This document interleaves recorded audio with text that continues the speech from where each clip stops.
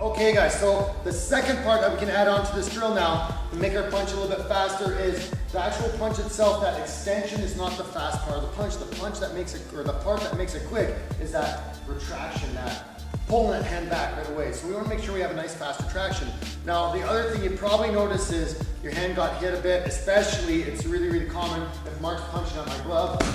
Guys will start cheating on my side too, because as soon as I see him move, I'll be like, oh, I'm tired of swiping at nothing. So then I'm gonna start, as soon as I see his shoulder move or his hand move, then I'll start hitting him.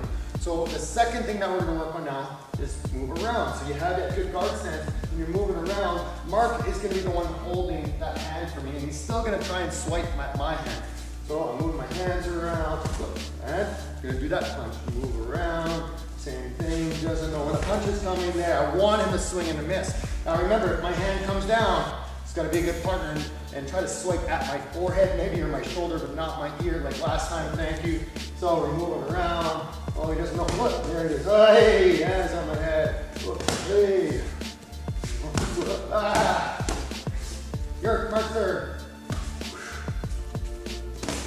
Now, as soon as I see Mark move, I'm going to swipe at his hand. So that's why if he's moving around, it's going to be a lot harder for me to tell when the punch is. Oh, I don't know when the punch is coming.